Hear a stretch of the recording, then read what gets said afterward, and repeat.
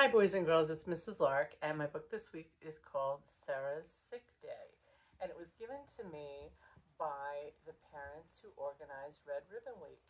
You may be wondering, what does Sarah's Sick Day have to do with Red Ribbon Week, where we're talking about staying safe and drug-free? Well, let's find out and figure it out together. All right, this book is written by Irina Winnett, and the pictures are by Abira Das. So here we go. Sarah's Sick Day.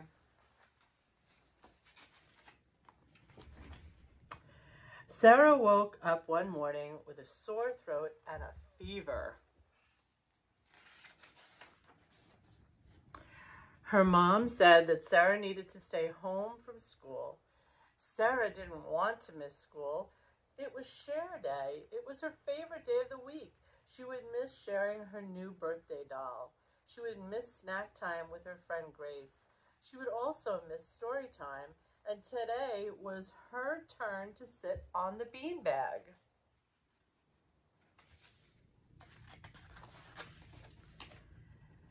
Sarah decided she needed some medicine. If she took medicine, she would feel well enough to go to school. Sarah asked her mom for some medicine to help her feel better.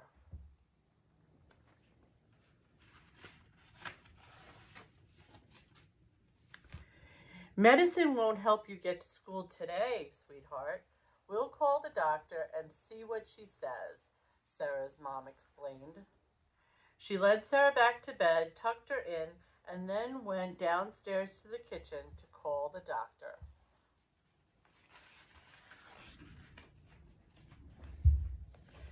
Sarah really wanted to go to school. She knew there was medicine in the bathroom cabinet.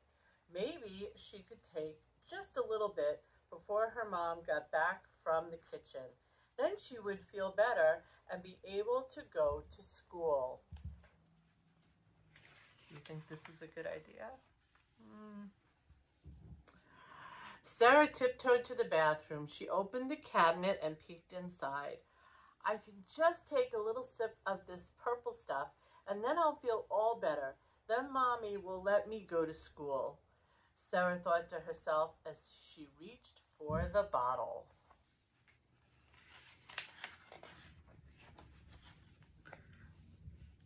She tried twisting the cap, but it seemed to be stuck.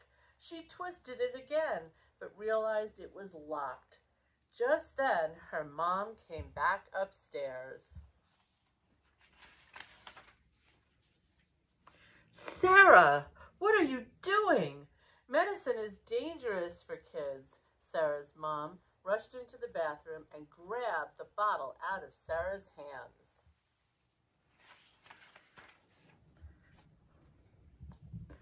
I thought, Sarah stammered. She knew medicine made people feel better, but obviously her mom thought she was doing something wrong. Do you think she did something wrong? I'm sorry, Mommy. I just wanted to feel better and go to school. Sarah's eyes filled with tears that spilled over her warm red cheeks. Her mother scooped Sarah into her arms and hugged her close. Then she walked her daughter back to her bedroom and told her to climb into bed.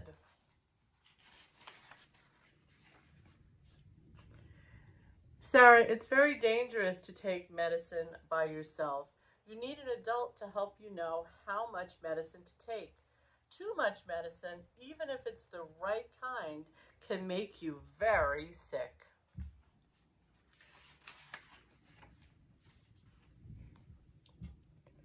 Okay, whispered Sarah.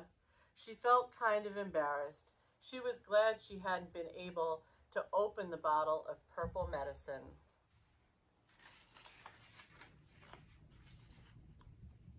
Even though medicine bottles are hard for kids to open, Sarah's mom decided it would be safest to keep them in a locked cabinet.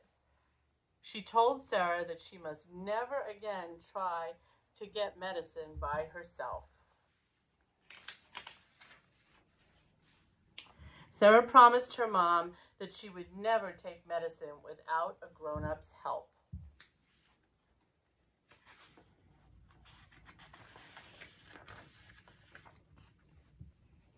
Sarah was sad to be missing school, but she was glad she hadn't made herself even sicker by taking too much medicine.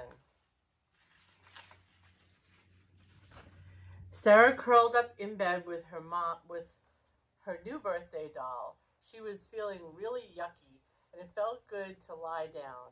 She knew her mom would take good care of her. That felt better than any medicine. All right, boys and girls, what did you think of the story? Do you think that Sarah made a good choice trying to get the medicine by herself? No. And that's really one of the pieces of what Red Ribbon Week is all about.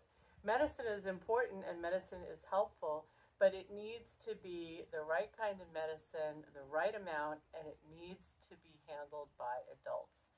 So hopefully you'll remember that, especially if you're not feeling well and you need some medicine to feel better. Don't ever do it by yourself.